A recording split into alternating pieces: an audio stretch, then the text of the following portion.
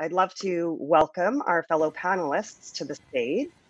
And I'm not going to spend too much time introducing anyone here. I'm Lynette Keyowksi with REIT Canada. And it's my pleasure to have with me today Chris Pawlik from EPR Squared, Bukunmi Ajiboye from Nigeria. Welcome, Bukunmi. Vincent Hodder from Local Logic here in Canada, and Wayne Berger from Smart Buildings. So welcome to all of you for joining us today to really talk about sort of startup. We have, are we good? Good to go? Awesome.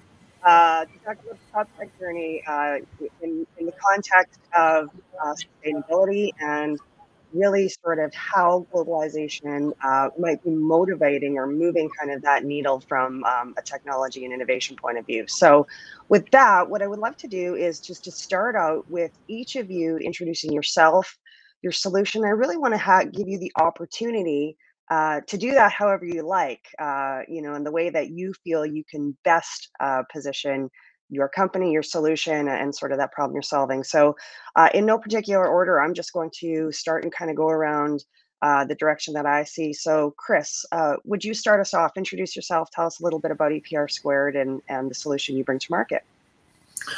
Absolutely. Thanks a lot, Lynette, and thank you for having me today. I'm excited to be able to talk with you all and the audience a little bit about EPR Squared, or Energy Producing Retail Realty. We are a real estate development company focused on developing a asset class for clean tech. It's a real estate approach towards developing energy rights on site. It allows us to develop essentially the same way real estate developers focus on land development. So from that perspective, we're an alternative to solar leases and PPAs and PACE financing here in the States. And we're looking to really accelerate the deployment of clean tech on existing buildings in the built space. Awesome. Thank you. Very good.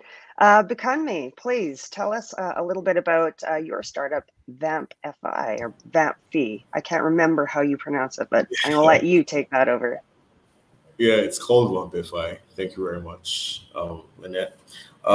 So vampfi is a startup that uses affordable technology to transform conventional buildings into smart buildings. And basically what we are doing in Nigeria is to convert, to use LoRaWAN technology. It's basically some smaller devices that help us transmit data from critical asset equipment, such as generators or plant equipment, elevators, HVAC systems, all of that. We are able to collect all of that data on performance and usage, and use that and also use repair history, maintenance history, and plant preventive maintenance history to build data points around how the assets are performing, how they should perform, what are the best assets to buy going forward in the long run, and obviously also understanding basically the life cycle of the building,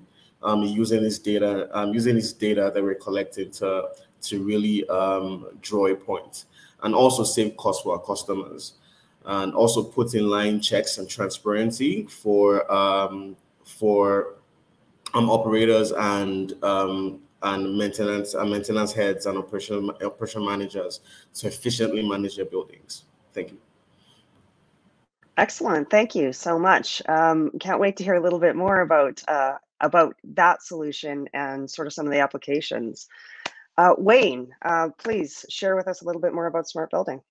Hi, Lynette. Thank you. So I'm actually the managing partner of iShack Ventures, which is a Proptech venture builder. And one of our investments is a real estate digital twin called Smart Building. Smart Building is an app-based building management platform that digitizes and enables building communication, facilities management, IoT devices, utilities, assets, etc. So we say from mobile app to management dashboard, we organize the building data to help manage better visualize and utilize their real estate assets. Our clients include real estate funds, property managers, architects, occupiers of space, and homeowners associations.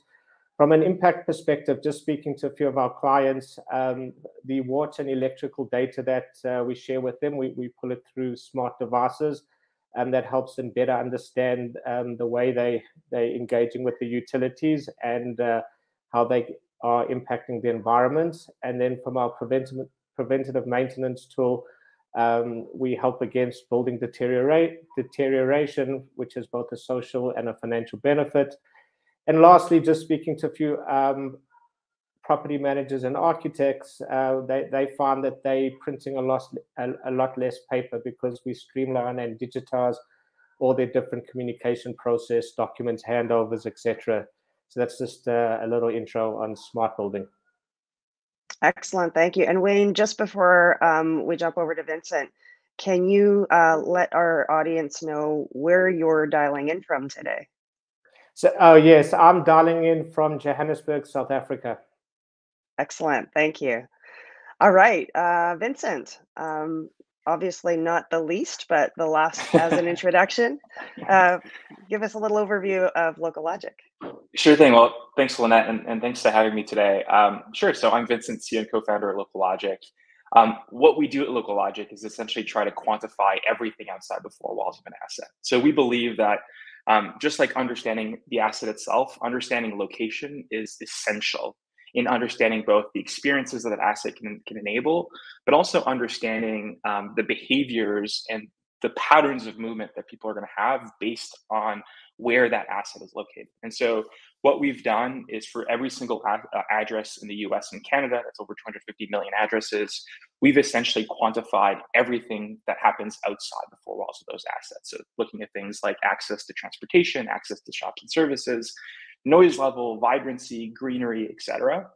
And we distribute that knowledge through a series of APIs, graphical user interface, so a platform you can log into, PDF reports that you can ping and will generate in a matter of minutes. But what we also do is we help investors, developers, REITs, hedge funds, pension funds essentially understand where they should be investing, what risks they're exposed to, and what impacts their investments or their developments are going to have on the development of cities and neighborhoods in which they're present. And so our mission is really to help bring transparency to the real estate industry by giving a great understanding of the experiences that a location enables and helping our clients really optimize for profitability, but also for sustainability, making sure that they're building the right things for the right people in the right places. Very awesome. Thank you both. Thank you all for such great and succinct introductions. We had such a great chat and a conversation kind of when we met last week to go over this session. And, you know, I think we have a lot of ground that we could cover here, but I just want to sort of take a moment and circle back to, you know, the overview of this particular event, which is really the social impact of, and I'm going to get this title right, the social impact of Proptech. And so, you know, Thomas and Thano just sort of wrapped up the previous session talking quite a bit around, you know, data and sort of how that is likely going to be the driver into the future. And, you know, through all of your introductions this morning, I think clearly that's a central driving point or essential component of all of your solutions in terms of what your, you know, the impact that you are bringing to market. So, you know, Vincent, I'd love to just maybe have you start off here, and because I think you teed this up really nicely in the context of the data outside the four walls. And clearly Thomas and Thano were talking about the data inside the four walls. But really, what I would love to hear from all of you is, you know, even though this may be where you are today, what was sort of that compelling factor in the marketplace that spurred you on to build what you now have, or what was the problem you were originally trying to solve, and how was that what's that journey been like to this point? So, you know, Vincent, if you wouldn't mind kind of taking the first crack at that, and we'll move on from there. Sure. Well, I think data, a lot of people are speaking about data and how data is going to revolutionize things and revolutionize the way people make decisions. But I think ultimately, you know, in speaking with our customers, nobody comes to us and says, hey, I want more data, right? Everybody has a ton of data. What they want is they want answers to their questions. And so they want something that's going to be actionable. And I think the biggest challenge to any kind of data provider or technology solution is, how do you make sure to build a product that will add insights, add value to your customer, but also meet the industry where they are today, right? Which is a very tricky thing, where you're trying to innovate, but at the same time, you need to fit within their processes, their decision-making principles, and influence that and change that over time. And so kind of when we first came to market, we're a team of urban planners turned data scientists working in real estate, right? So we have a pretty unique perspective to this market. And for us, what was very clear is saying, well, I think the industry has a responsibility of understanding the impacts of their investments, of what they're going to be building on the communities that we all get to live in afterwards. And for me, it was very important that we enabled our customers in the real estate industry to really take better decisions that took that into context. Yet no one wants to know kind of what's the setback or what's the sense of enclosure for a specific asset, or kind of what that specific asset has in terms of where it is in its development cycle. What they want to know is this going to be a good investment? Am I exposing myself to specific risks? Am I going to be able to differentiate myself from the competition, or whatever other specific question they may have? And so I think as a startup, you need to bring this unique perspective, this unique point of innovation, but then adapt it to the realities of the market and make sure to speak the same language as your customers, but also understand where they're coming from and what they're trying to accomplish. And then you can go and innovate with them as you're bringing that product to market. I don't know if that answers your question, Lynette, but I think for me, it's really important that startups understand that if their technology is going to be adopted. Yeah, and thank you for actually taking us down that path, because I think that door swings both ways, right? So startups need to understand that. And again, just sort of thinking back to the previous panel, I think the common language component is so important from even the customer base as well, right? And so what are we trying to accomplish? What are the solutions that you need that I can help bring to market for you? And to your point, getting really clear on sort of what the status quo of today is and what that kind of desired future looks like, kind of collaboratively and collectively, so that innovation can happen and flow through. So I thank you for sort of weaving that out that way. Bukunmi, I'd love to hear from your perspective. I want to hear a little bit more about, where vampfi originated, what solution, you were bringing to market, and kind of how the marketplace has adopted and how the product has evolved to where you are today. Thank you for that question. It's a very viable question. vampfi stemmed from a parent company called Filmo Facilities Management. It's a 25-year-old company that specializes in real estate services, facility management, and real estate consultancy when it comes to building out in-house facility management departments. So vampfi, as a result of constantly using manual processes and off-the-shelf software and trying to manage our operations, none of them were actually built for an extensive transparency level that would require in Nigeria.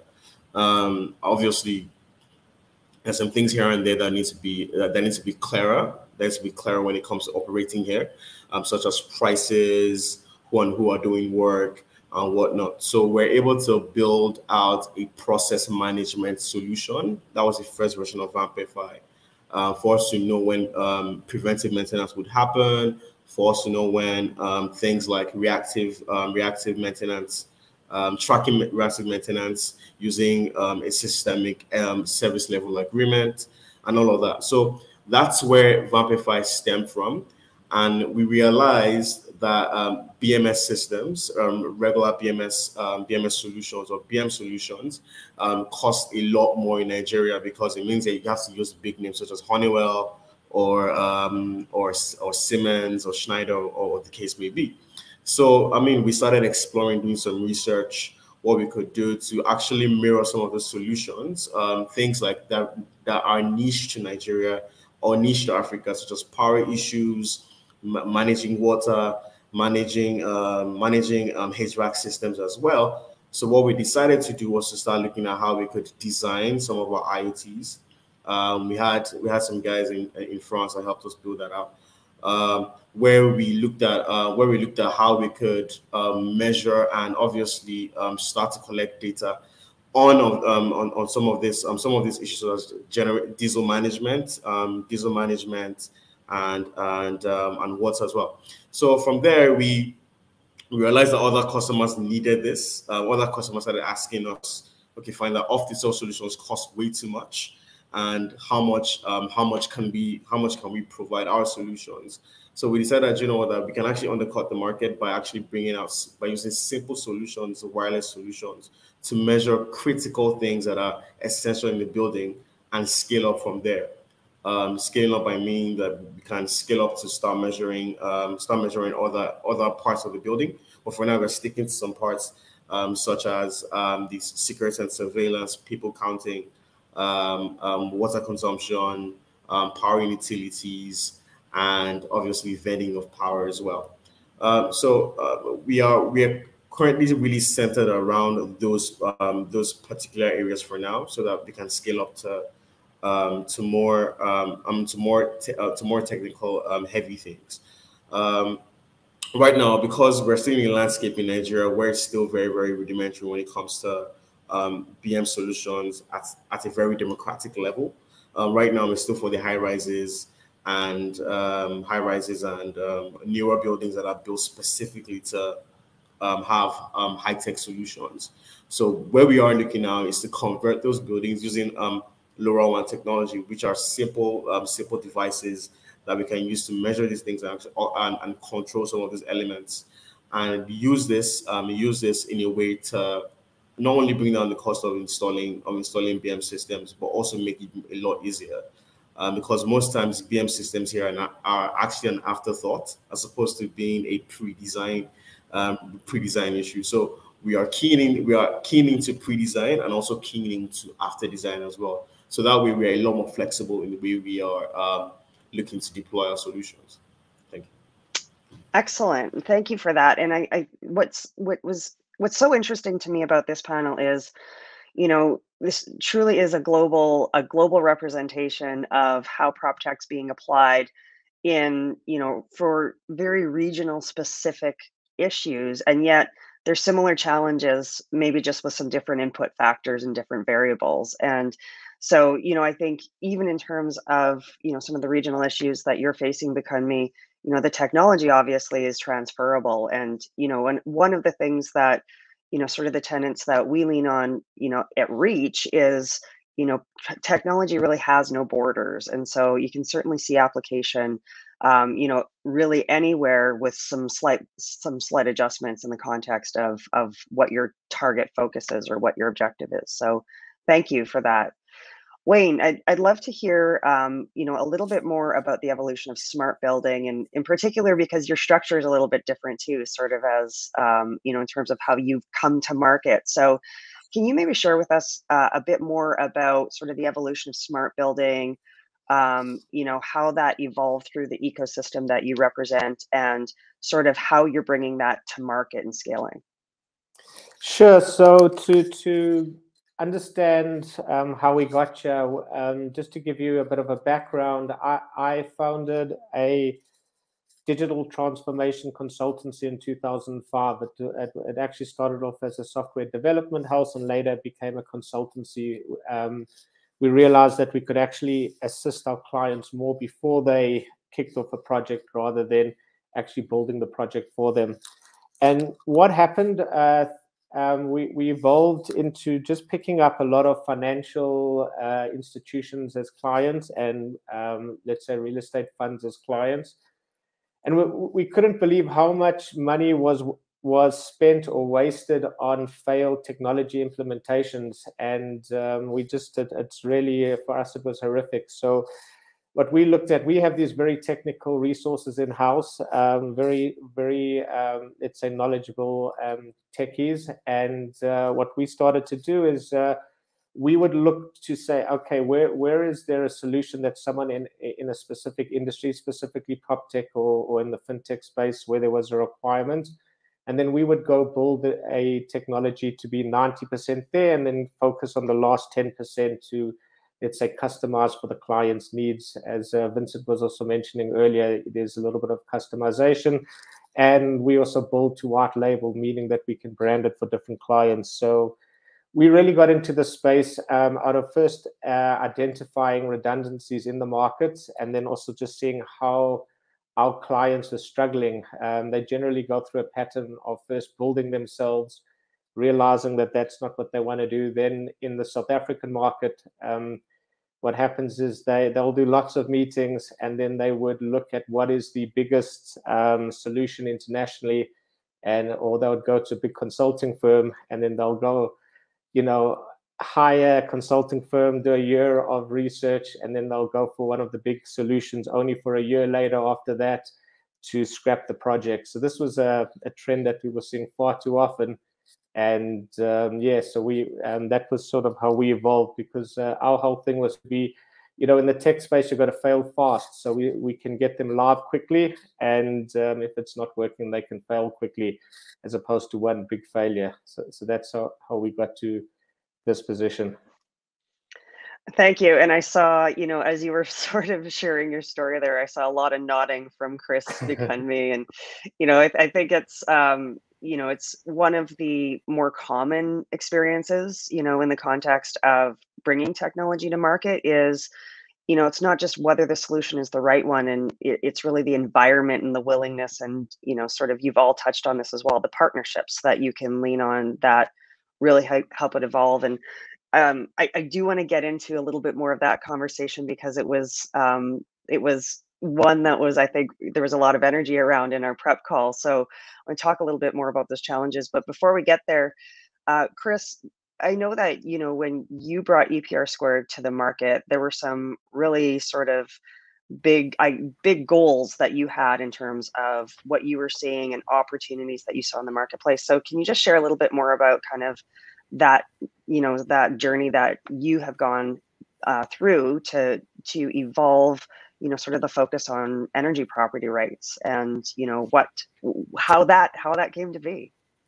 Yeah, absolutely. Thank you for that lead in. I mean, to be quite frank, we've been working on this for so long. I have to take a second to step back about my origin story. Proptech is a very patient-driven and deliberate approach to VC. I think a lot of us who are shaking our heads, looking at talking with property owners, and even talking about, hey, we want to fail fast. Property owners are like, you want to fail? What?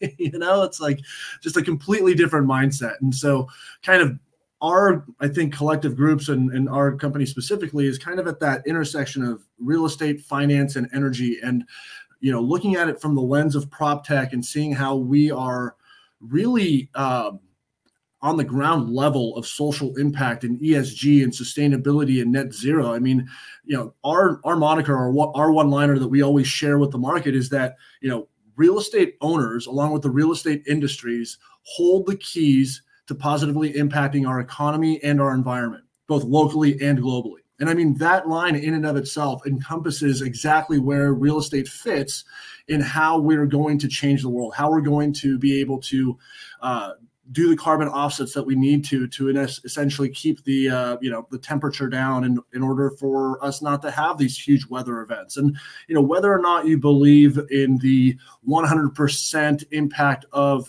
humans on climate change, the reality is that from a location perspective, from a building management perspective, real estate is going to be impacted by the environment. It is impacting the environment, and it's up to us to really figure out a way to drive innovation and to get energy generated on site that's clean and renewable, and that we're doing operations that are being tracked and managed and that are being accepted by the community as either carbon offset or carbon capture. And from that standpoint, our origin story began back in the great financial crisis, right? When buildings were about to go underwater, the entire world was coming to an end. And I was working in the real estate finance kind of private equity investment, advising realm, trying to figure out, how do we protect these buildings? How do we make these buildings last and survive this great financial crisis. And part of it was that if we install existing technologies that are available commercially today, we can literally change whether or not a building is underwater or not from a financial perspective on the margin.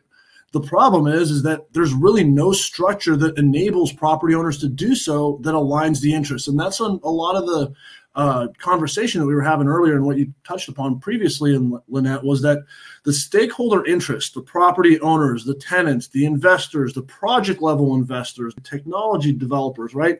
They all have different and varied interests. And if we don't align those, then it'll never really get deployed. And in commercial real estate, if it doesn't have a simple way of deployment, property owners will just say, hey, listen, give me a year or two, it's a deflationary dilemma. It'll be cheaper and better in a year anyway. We'll figure it out then.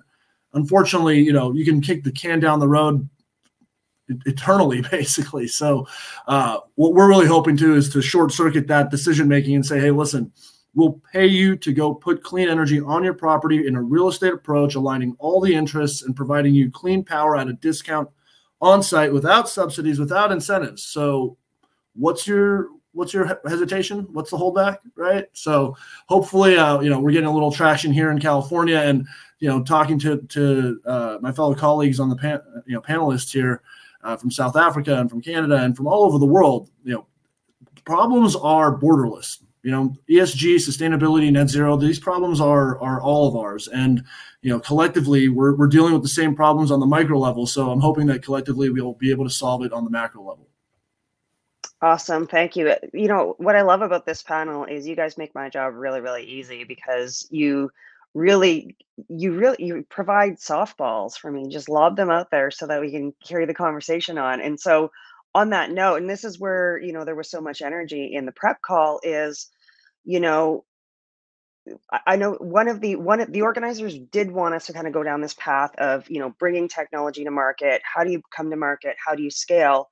But you can't have that conversation without talking about both sides of that coin. It's both the problems and the alignment throughout the ecosystem in terms of addressing the problems. And so, I'd love maybe, Vince, for you to lean in here and talk a little bit about, or share your perspective a little bit here on, what Local Logic has done to align those interests, in the context of bringing the right parties to the table to identify what the challenges are.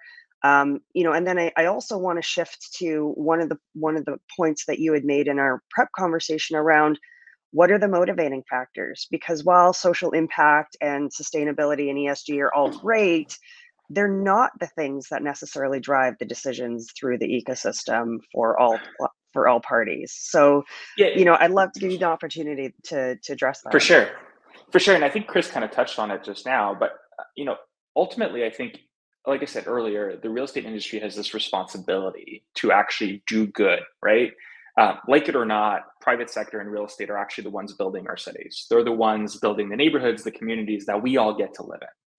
And the reality is that the decisions that they make will have huge impacts on the types of environments that are built, the types of lifestyles that enables, and also on the decisions that will be forced on us in terms of the way we move around cities, the sustainability of those communities, be it at the building level or the community level.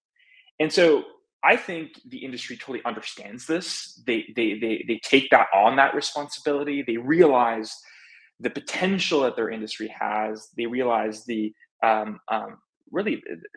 potential of really shifting major things in the way we live. Yet at the same time, they have tremendous financial pressure and an economic reality that forces them to take decisions or to prioritize certain things. I do think there's great technological advances that are coming. There's new systems, there's more data, there's more hardware that enables us to reduce costs, to improve the way that decisions are made, to improve the way that buildings are managed. But the reality is that those technologies are going to be adopted if it makes financial sense. And on top of it, if there is a sustainability or an ESG bonus to it, that's great. Now, we can argue that with additional regulation, with new policies being enacted, that's going to change, and there's going to be much more pressure to adopt those technologies. But the reality is that as a startup, as an innovator or kind of a disruptor in that space, you need to make sure that your solution aligns both the sustainability or ESG piece with the profitability piece. And so our approach has always been that we're going to come in here and actually align with your business model and make sure that we are creating a solution that will affect your bottom line positively. And on top of it, we will help you then demonstrate the positive impact that you have on society, on sustainability, by implementing those services. It's very much a bonus, right? Even if our motivation as a company is to actually enact that change in the world, we know that we need to demonstrate a clear ROI of using your solutions. And so I think the way we do that is really by launching new products or innovating with partners. So we do what we call model market fit, where we bring a tremendous amount of unique and proprietary data on both what's there in our cities, but also how demand is actually impacting the specific location characteristics that are in demand today. So we have about 10 million unique users a month interacting with our solutions, which gives us this leading indicator to demand for real estate. So we understand what people care about, what people want in terms of location characteristics at an address by address level throughout the US and Canada, right? So we bring a tremendous amount of unique and proprietary data and insights to the table, but then we align with our specific clients and saying, well, what are your investment objectives? What is your investment thesis? What are you trying to accomplish? What is your strategy? And then what we do is we actually help them along with our products to actually accomplishing those strategies. And then we help them actually measure the impact that they have. And so they're in control of what they're trying to accomplish. And we're coming in here and assisting and augmenting what they do with technology. But it's very clear to us that their ROI of why they would invest in our solution needs to make sense day one. So I think that's how we're approaching it. I think with additional policy and regulation around ESG reporting metrics and kind of understanding exactly what goes into it, there's going to be additional pressure for certain kind of late adopters of technology to be moved in that direction.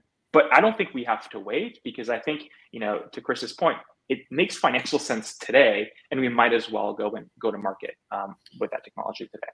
Yeah, it's the carrot and stick, right? And there's the stick, obviously, that's forming in the regulatory world, right, where the investors and the insurance companies and all the financial institutions are saying, you've got to do this. It's fiduciary, it's ESG, it's net zero, it's sustainability. And at the end of the day, property owners are like, yes, we hear you, we hear you, we hear you. However, a lot of these things are kind of like the winds of change, right? They're here one day, gone the other. So they're trying to look at it from their, real estate perspective of 20, 30-year hold periods where they're making a deliberate, micro infrastructure investment, right? I mean, they have other investments on site that they could be making to increase the revenues and perform their fiduciary duty. So we really, as a Proptech group focused on clean tech, have to be very sensitive to that and make it so that property owners see that we are looking at their properties from their same point of view, right? Like, hey, we're not just here going to sell you something and we're going to be gone in 18 months because you know what, we failed too quickly, right? I mean,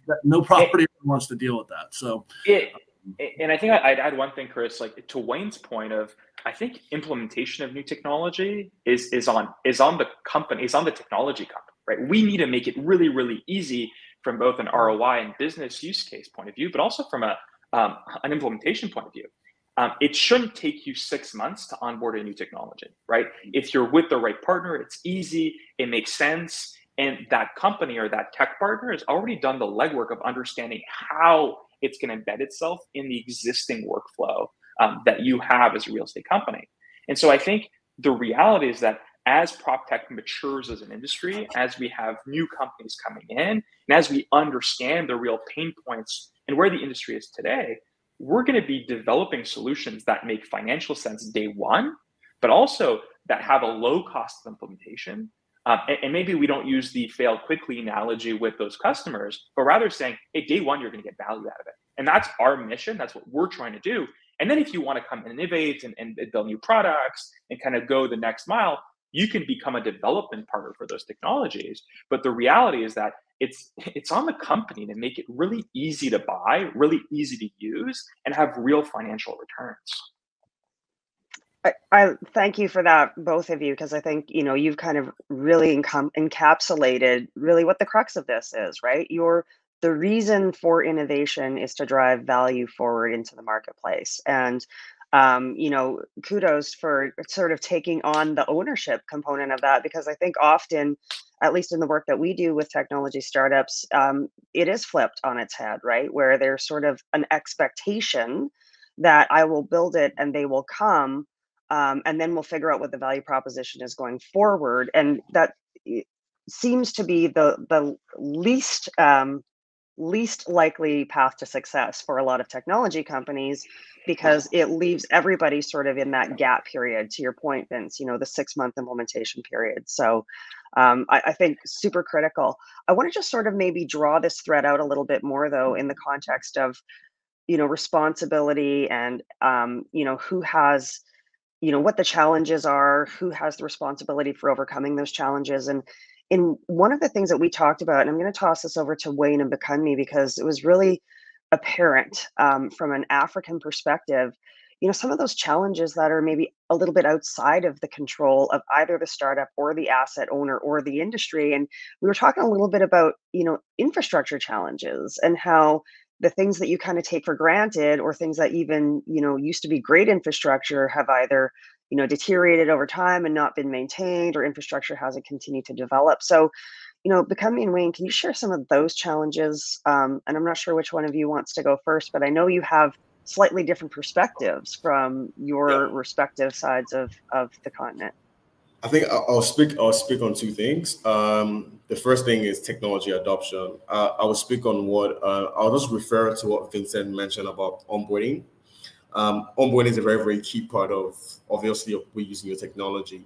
And I would say that onboarding is kind of a challenge here as well, because you are presenting a new solution that is supposed to be transparent, right, at the management level. So they understand, okay, fine, this will do this for us. We'll have more insights on how much diesel we're consuming. We'll have more insights on how much people are actually spending on fixing bulbs or repairing ACs or fixing heaters and whatnot. So at the management level, you have that correct, right? You have that correct, where understands the value of your understanding of you onboarding your product. Then you have at the user level, there is a problem. It's particularly in Nigeria. I don't know about the rest of the world, but particularly in Nigeria is where people already have a way of operating, right? That is usually not really transparent, but kind of present a different kind of value to them, right? So presenting our value is is us fixing the problems that address the entire organization. But the user value might be different, slightly different. User values are usually financial gains, sometimes financial gains. I'm not bashing the entirety of Nigerian users, but a lot of Nigerians within this space kind of are not essentially transparent when it comes to how they operate. So our solution is bringing a broader insight and broader transparency into how they operate, and it kind of like clashes with how they see us or how they want to use our product. Because oftentimes they might tell you that this might expose some certain things that are happening and whatnot. So you might start seeing some pushback at the middle management level, just so that we pushback middle management level, and we're not able to fully onboard our product. But sometimes, that happens. That's just one use case, and not necessarily for all of our other customers. A lot of the other challenges are just understanding best practices. One of the first few things that we have to do when we go into any of our new customers is to fully understand their process and how they, from end to end, their request process, their closing out jobs process and whatnot. Usually our entire design is flexible in a way where we can actually just jog around the permissions to ensure that everybody's still able to be transparent and work more efficiently. but that you see that sometimes some processes are usually conjoined and users are usually overwhelmed because the organization themselves do not really see how they don't really place value on staffing. And so our product kind of exposes that as well. And not only that, it takes a longer time for them to actually get someone to use that part of the solution, or we have to break some things down to let them use, which also increases onboarding time as well. So those are the things that we experience in onboarding. And obviously, it's also a culture shift from you using a manual processing, doing things. And a lot of these companies that we're trying to work with are usually startups, management startups or real estate startups that are actually coming up as well, or have a few customers that they're working with, or they're managing a couple buildings and they want to use our solutions to manage those buildings properly. But I mean, like I said before, one of the challenges that we face is that culture shift. Is that why do I have to press this? Why do I have to do this? Why do I have to constantly ensure that I'm connected to the internet? So all those kinds of things are are still at a micro level. They're not that much of a problem, but when they are added up, it becomes a wider problem. We're just trying to ensure that you're able to push to more customers and more customers. So those are the two challenges that we face, and obviously lack of transparency when it comes to procuring materials from the markets. I mean, we collate a lot of data when it comes to material purchases and stuff like that. We are also like a data bank for our customers to just quickly benchmark things and whatnot. So we constantly have to like vet materials to ensure that these materials are not reoccurring or they're at the right price and stuff like that. So I think for us is more of a transparency problem from the user point of view than us particularly trying to build solutions around them. We get enough feedback on how how the solution should work, or what things that we should change. We are fast. We are very nimble in iterating quickly, so we don't really have problems in fixing issues or trying to redesign to fit our clients' need. But I think it's a wider problem in the real estate space in Africa and Nigeria, where it's inevitable that technology will take over, but it's going at a very, very slow pace. Right. So more of a cultural kind of barrier. Cultural issue, transparency issue, and just a lot of moving parts, not understanding that there's more value in actually building a straight line process than just having people do that over win. So I mean, those are the basic challenges that we have. Yes. Thank you so much, Bukunmi. And I just want to be conscious of time here. I know we started a little bit late, but we want to try and keep the event running close to time. So Wayne, would love for you to share maybe some of the challenges that you were letting us know that you're facing over down there in Joburg.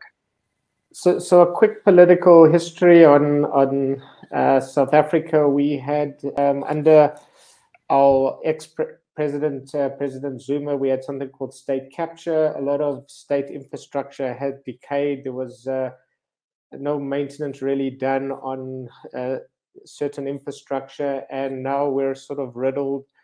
Well, not sort of. We are riddled with load shedding, which is a big problem. It's something that we really didn't have historically, and it's a problem in South Africa. So generators and other alternative energy sources are being considered. And on that note, what I have next to me, I've got a sheet from the SAPOA, which is the South African Property Association, and they've introduced something called an energy performance certificate. So Chris was talking about the stick in this particular space. I'm just going to read the top. It says EPCs will promote energy consciousness with your business operations, as well as energy efficiency culture. And then I just went to look at the page of the fines, and fines can be up to about $330,000. So that's just one area they've defined over here. It is real risk, and there is a real issue. And there's also something called the Green Building Council that's been around for a while in South Africa, but that was more like a high five. You're doing well. This is if you don't get your ducks in a row, you're going to be fine. So those are just two things that are happening in South Africa currently. And what that means really to the landlords is that now they're saying, okay, what information do I currently have on my buildings? What information do I currently need to acquire? Yeah. Because really you need that feedback loop.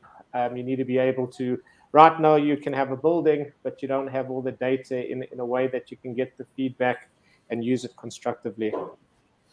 The situation with how Africa is developing and how the West is developing in terms of clean tech and PropTech is very fascinating. I mean, we spoke previously about how there's a leapfrog opportunity for PropTech and clean tech on the African continent. And in the United States, we're kind of looking at it as almost like a canary in the coal mine situation, especially here in California, where, one of the largest, economies in the world, and we're having more and more blackouts. And this is something where, Wayne is saying we never had blackouts in South Africa. Now all of a sudden we have them. And Bukunmi is saying, well, we've always had infrastructure issues. This every is every day.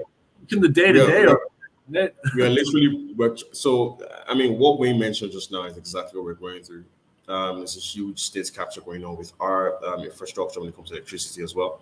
Electricity here is more or less an afterthought. When it comes to actual our grid is an afterthought. I mean, a lot more organizations have to power themselves, and like I said in our last meeting, the cost of powering yourself now has gone up about 300%. All the oils and maintaining the generators, your diesel itself has gone up 300%. The actual parts have gone up as well. So there is a huge opportunity for clean, affordable tech, electricity and power here. And also you're more or less fighting against the generator companies. Generator companies have a foothold in power generating infrastructure. They have plants where they supply to some certain areas and whatnot. So there is a huge battle in trying to get things done here. Awesome. But I think just to maybe add one thing here, I think a lot of people see both climate risk and transition as a risk, right? Like transitioning from a traditional way of doing things to this new way of doing things that is going to be more conscious of the climate. But for me, it's a transition opportunity. Right. And I think technology and these new innovative products are going to open up a new way of doing business. And there's such great opportunity in revolutionizing your own business and the way you're seeing the market, because with great changes comes great opportunities. And I'd love for us to start calling it a transition opportunity rather than transition risk in climate. That's such a great point, Vince. And, again, just conscious of time here. In the last 2 minutes, I'd love to just go around the horn real quick. And from each of your perspectives, I'd love to hear kind of where you see the biggest opportunity for either your solution or this space or the real estate sector to innovate on exactly that point. Because I think that is, especially in this arena, it is always evaluated on risk, right? The transition, like it's either risk of not doing something or risk of doing the wrong thing that perpetuates the problem we're trying to address. And so flipping that on its head, to your point, Vince, maybe you just kick us off real quick and I'll go around the circle in 2 minutes here and just hear from you where you think there is the greatest opportunity. Well, I'm biased, right? So our whole thing is about saying, what is the impact of the commercial real estate industry on the way that cities are developed? And for me, what we're seeing is such a tremendous opportunity to build more sustainable and resilient communities if we just consider the impact of those investments and those development decisions. If you transform a traditional kind of strip mall asset into a mixed-use community, you've just changed up the whole makeup of that area. What used to be a car-dependent asset, well, now is something that could be, you could walk to your grocery store. You can actually have access to your day-to-day needs through active transportation. When we think about sustainability and kind of changing the habits of people, I think real estate has such a tremendous impact. And so for me, what's exciting is that we're seeing more and more funds, more and more investors and developers really understand that potential, grasp onto it, and understand that making the right sustainable decision is oftentimes the right business decisions, because sustainable assets are good for business. Yeah, love it. Thank you. Bukunmi, real quick, I know you kind of mentioned, you know, the opportunity just in your comments at the very end there, but anything you wanted to add? Yeah, so briefly, we understand at vampfi that technology transition is very, very inevitable, but we want to be part of that process as well, majorly part of that process. So where we see ourselves in the future is to be able to provide affordable facility management across Africa, without having to have a physical office or anything. Right? We want to be able to say, you know what, we're able to recommend the best artisans, the best facility companies to work for you, and obviously maintain your building, and obviously provide you insights on that building. That we once we're able to change the culture of FM or facilities management just being a luxury, we want that to be more of a thing that is a necessity as opposed to being a luxury. So once we can do that, we're sure that we are here our goal. Amazing. Thank you so much, Wayne. Yeah, I mean, just to add, I don't think adopting technology is that complicated. I think it's cultural, and you should take the first baby step. You don't have to take the biggest leap, and I think that's what guys get wrong often. And from a more technical perspective, something that we built into smart building is that we're very strong with API integration. That's connecting to systems, and we find that, you know, certain clients will be dedicated to their accounting software or loyal to some sort of software. And I think it's very important to have a solution that is easy integrated, and ideally to have one dashboard. And that's really what we focus on. So we think that you have to take the first baby step, and I think you need to have one dashboard to look at all your info. Simple, the old KISS principle, just keep it simple and take the first step. I love it. Chris, bring us home. Where do you see the biggest opportunity? Absolutely. And going in line with what everybody's been saying, yes, we definitely need to take a baby step forward, and doing the small incremental improvements that can scale is really how we're going to shift the direction of an entire industry, path bending versus, you know, complete, you know, step changes. So from that standpoint, from, you know, our point of view, the next energy transition is really the greatest opportunity of the century. I mean, 7.5 gigatons is the number of carbon offsets required in order to get us net zero. That means we need to go develop 7.5 million 1 megawatt solar projects on real estate. So 60,000 square feet of space. We need 7.5 million of those, and we're net zero. I'm not talking about the real estate industry taking care of its own 40% of the carbon offsets. I'm talking about taking care of the world's offsets. We go do $7.5 million 1 megawatt projects, and we're done.